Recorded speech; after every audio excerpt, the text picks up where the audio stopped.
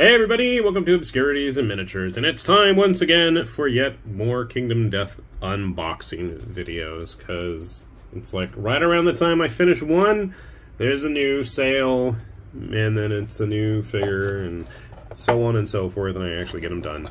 So this time around we have the doll, who I was really excited. I thought that was a really cool looking sculpt there, and then we've got Summertime Cyril. I don't remember what the name was. Let's take a look. Let's check her out first, since I have no idea what she's called. Cyrus. Okay, well, that was close. So Cyrus is not wearing much in true Kingdom Death fashion. She does come with some new gear cards. Hey, Acanthus underwear. Gives you +1 strength and evasion. Cool. Now these are beta versions, so yeah, not all nice and neat, but some of you hardcore collectors / players are way more meticulous about how you care for those cards as it is. Alright, what do we got in here? So here is... I already forgot the name! My god! Look at Cyrus. Cyrus? Kyrus? I don't know. You can see the little starfish things by her head there. I don't know if that's supposed to be a drop of something intentional. Much like the drops of paint stuck on my fingernails. She's holding a heart. Was that what she's holding? I guess so. Didn't realize that at first. Surprised that both legs are already attached. Actually, for a photoresin figure, it doesn't seem like there's a whole lot of cleanup on that part, at least. What's in the little baggie? Something tiny. That's not good. Let's hold on to that. Another something tiny is slipping through my finger. God, where'd it go? There it is. I don't know what that is. I will hold on to it. A lantern. Okay. I know what those are. And her hat. Or whatever it is. Almost like a laurel wreath. Maybe what broke were little pieces of her hair. Okay, well, we'll give it a shot. I'm like, I was just sort of kind of interested in her. I like this model more. I'm tired of painting skin and flesh. So the first thing that popped out to me is she's not even human. I thought that was kind of cool. Do I paint her all kind of like ceramic? I'm not even sure.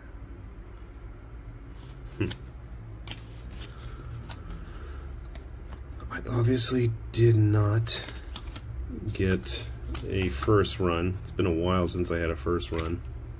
That's okay. I don't care about that. Although I do have a couple of number ones. That's always kind of neat to brag about. See, that body looks neat. I think that one's going to be a fun one to paint. Even for somebody like me who's a poor painter, I think it's going to be a fun one, regardless. Let's take a look at her needle sword here. Clean that off a little bit, much like my fingernails.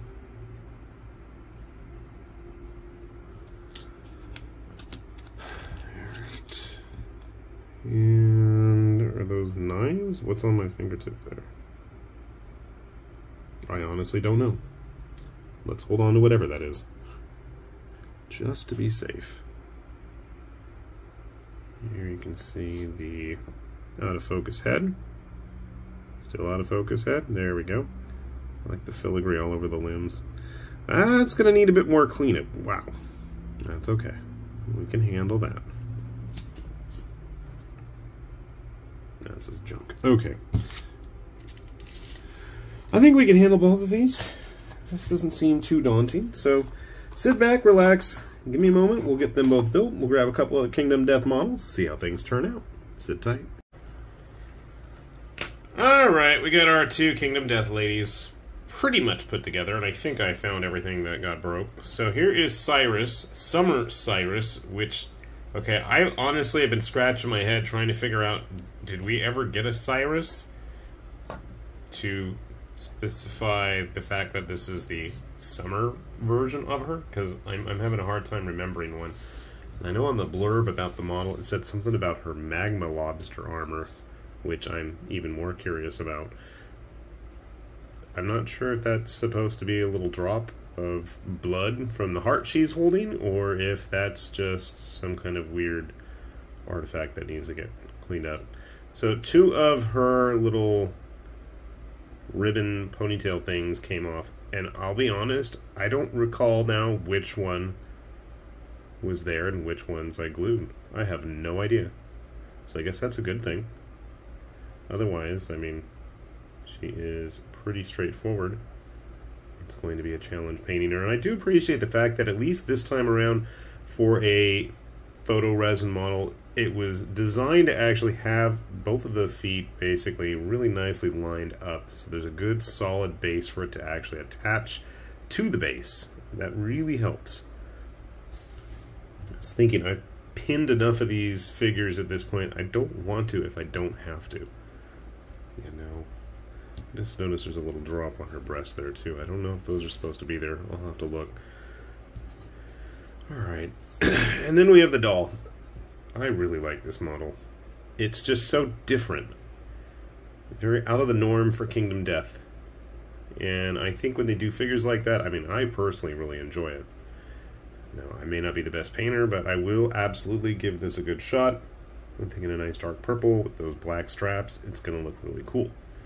I haven't made up my mind what I'm going to do about the skin tone. I'm thinking I'm going to use like totally an off-white. I want it kind of like that ceramic look.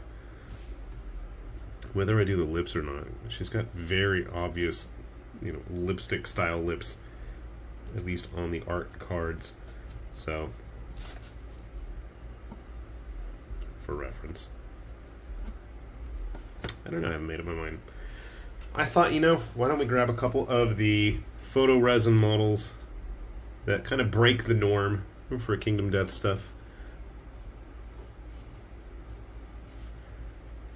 Was it Winter Solstice Lucy? No, that's not. Frozen Star. I don't remember what her name was now. Shoot. Here is what I think was the very first of the 3D printed models, photoresin models, that Kingdom Death has done.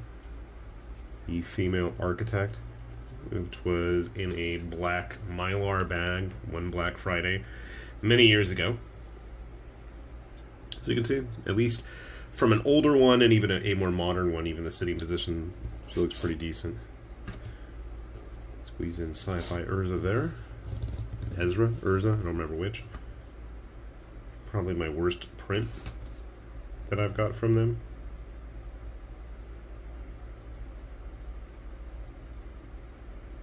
Okay, maybe it doesn't look as bad since I painted it. I remember the striations and the layer lines on it were pretty bad. Of course, she's been sitting here gathering dust for quite some time, but that's okay.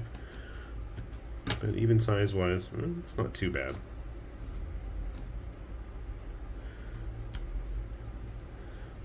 Oh shoot, what was this model's name that every bowstring that they sent was totally broken? I can't remember.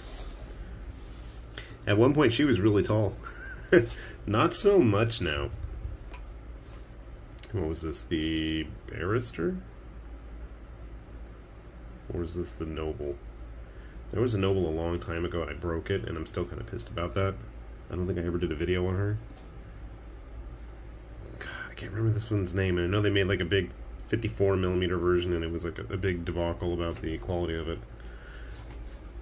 My favorite as of recent, at least recently painted. Lantern Armor Aya, right? Who's been broken multiple times. She keeps on trucking. So I think overall they'll look pretty nice together. Should have grabbed some of the ones with the very frilly, loosey skirts.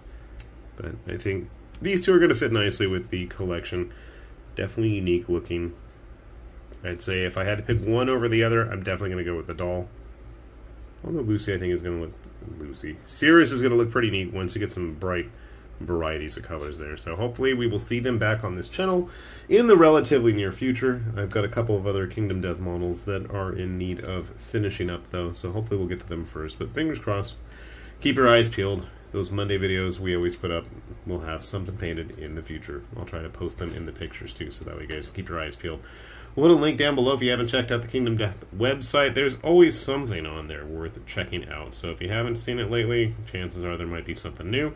And with that said, this has been High Lord Tamberlane with Obscurities and Miniatures, saying thanks for watching, and we'll see you back here soon. Bye-bye.